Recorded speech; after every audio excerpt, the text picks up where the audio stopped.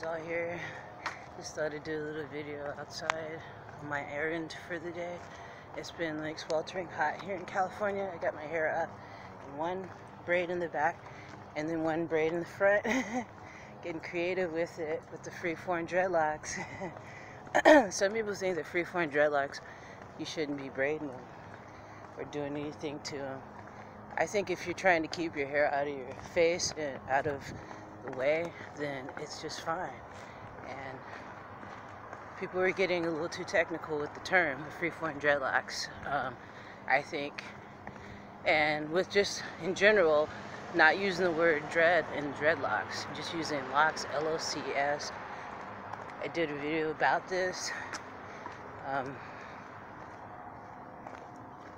My joint's out. I did another video about this, talking about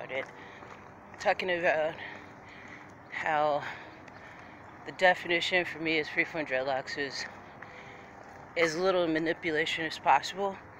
And this is really little manipulation for me, doing this. One braid in the back, one braid in the front to the side, with a little dreadlock sleeve on there that I got a long time ago from this really cool lady named Tandra, I think.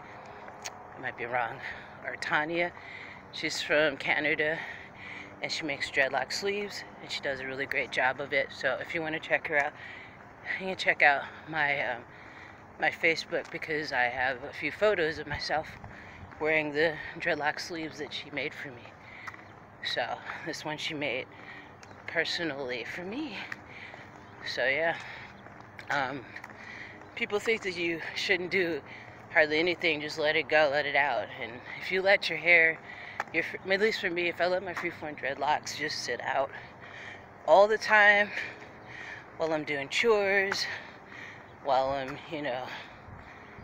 doing messy stuff like painting, or when I'm sewing even, because if I'm sewing, my dreads will get in, I'll end up accidentally trying to sew my dreads into whatever I'm working on.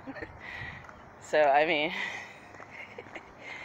it's funny because I've always wanted long hair, and now I've got it, and these are not really that big of complaints for me. I just braid it up, put it up, and be done with it. So yeah.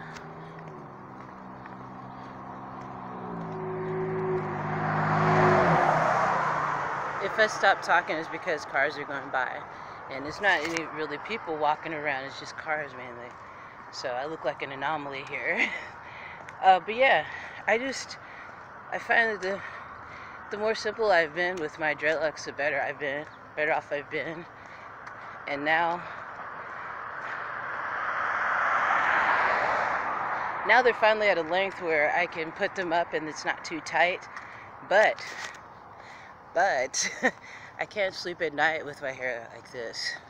I can't. I have to take my hair down at night. Some people like to wear their hair up at night to keep it protected. I have to wear it down. And lately I haven't been using a sleeping cap. My sleeping cap is all messed up. I have to make a whole new one. And also,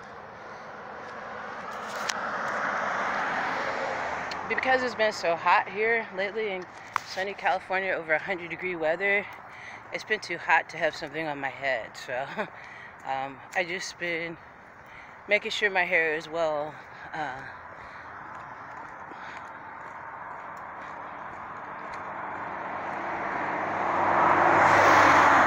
trying to make sure my hair is well moisturized. Lately what I've been doing is I've been using coffee, just regular coffee, and spritzing it on my hair, and then putting a little bit of olive oil on it to seal in the moisture, and that seems to be helping. I just ran out of my sunflower oil, so I haven't been using that. So that's why I switch off oils with my hair. And I didn't used to use oils. Some people think it's bad for your dreadlocks if you use too much oil. I think you have to just figure out what works for you and your hair, and not look at anybody else. If I do put too much oil on it, it can get like a build up, and that's not good. So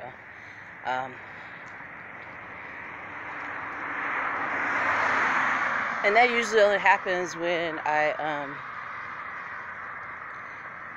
when does that usually happen? It happens when, if I were to put the oil on and my hair is like soaking wet and I put tons of oil on it, we'll get in there and get all, because my dreads are like a sponge, right? So all those oils will get in there and it'll turn like weird and gooey, and when you press it, it's like gooey and not right. Not how my dreads should feel.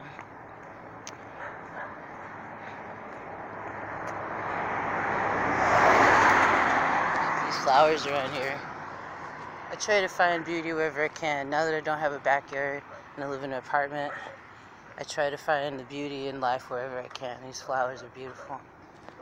So yeah, anyway, but back to it. Yeah, I've been using the coffee, spraying it on my hair, and then putting the olive oil a little bit on top on my hair and scalp. I've still been using the wild growth hair oil, and it's fantastic. It's fantastic.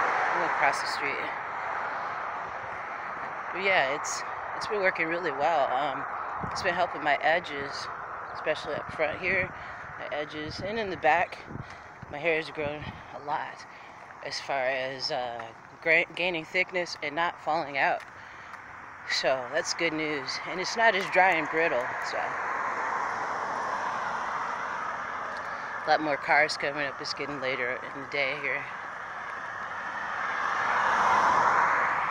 And I've found that putting my hair up does help me not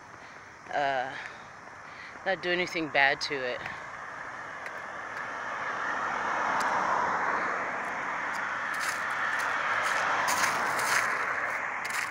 Yeah, so, I mean, people call this a protective style because it's protecting my hair, my dreadlocks from getting damaged, and it's protecting the length in it, keeping the ends tucked in so that they don't break off. And these are simple things that people have learned throughout the years when they decided to see if they can let their hair grow long. People seem to think there's an obsession with people that want really long hair. I did at first when my hair wasn't long. I thought it was an obsession, especially people who are deciding to lock their hair, let their hair lock. They want to have long hair right away. And way back when, I kind of felt that way, but not. I thought, well, I just need to let go and enjoy the journey of freeform dreadlocks and see where it takes me, and not worry about whether or not they're going to get long or not. And I notice that when I don't think about that too much and just keep them healthy as much as I can, then I don't experience any breakage at all. And yeah,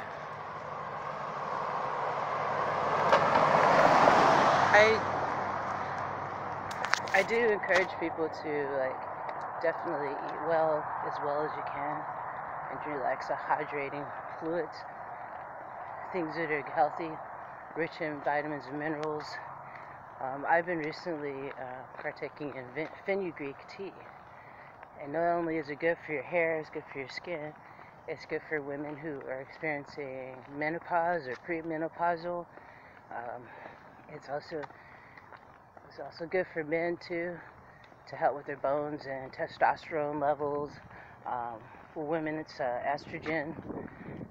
So I've been drinking the fenugreek tea on a regular basis, along with, I think 2 weeks ago I was doing fenugreek tea spray on my hair, on my dreads, on a daily basis. Then I ran out of that, so then I'm using coffee, switch off to the coffee. Either one has been really nice. Yeah, the fenugreek tea, putting it on, you're spraying it on your hair, and on your scalp. On my scalp, it helps with dry scalp if I have it, itchy scalp if I have it. It seems to help with elasticity. Feels like my hair is more springier, it's a lot softer, more vibrant. And using a combination of different things on my dreads helps a lot. I used to really wonder why women in the Rasta spiritual path would wear their hair tied up or wrapped up all the time. At least a lot of them that I was meeting when I worked at a health food store, who call themselves the Rasta, and they wore their hair wrapped up. But I noticed the men weren't doing that. But whether it's a gender thing or not, I understand why people wrap their dreads up in general, because of the moisture. When your hair is put up like this, whatever, and out of the way, it seems like I retain more moisture. And if my hair is out and about, my hair gets drier. So I can't wear my hair like this for a long time, like to bed and all that, and for several days. I did try wearing my hair like this to bed for several days, and I did it, but my scalp was really sore. So never do that. If it's pulling too much and your scalp feels sore, then that's a good indication that this is not something you should sleep on. Wait till all your hair becomes one length, maybe, because I feel like if my hair was all one length, I wouldn't have that problem, that I could braid it in one braid and then this braid and then, or just all one braid. But my hair is so many different lengths, so I have to do it this way to where the braiding is comfortable during the daytime. At night, I'm not going to sleep with this. I'm just going to what I do is I take my dreads down, and then I put a scarf on and bring the longer dreads to the sides, so that I can avoid, any lint or anything like that. I don't have silk sheets and satin sheets and pillowcases. I do need to get those, invest in those. I haven't had those ever since my journey. I had that satin sleep cap that I was using for a while, and it was working really well, but then the stitching wasn't that good on it, and I made it myself, so I've got no one to blame but me. But yeah, I just wanted to touch bases with you guys, see how your journey's doing. Mine's doing really well. As I said, I'm still using the wild growth hair oil, and I'm also using the Jamaican black castor oil, mango and lime. That one's nice. I'm still using the Fro Butter black soap shampoo to wash my dreads, and yeah, it works really nicely. Some say that the black soap is really drying. I feel like it offers me the deep cleaning that I need for my dreads, because I cleanse them once a week, sometimes twice a week with the summer, with it being hot, and I rinse them down every day to keep the moisture going. So anyway, thanks for joining me today. Just wanted to give you a little Freeform dreadlock update and see how yours is going. Thanks for subscribing, liking, and sharing my videos with your friends and family. And thank you for your kind comments. Leave your comments down below and let me know how your journey's going. If you want to donate, you can go to my PayPal, Google Pay, or Cash App.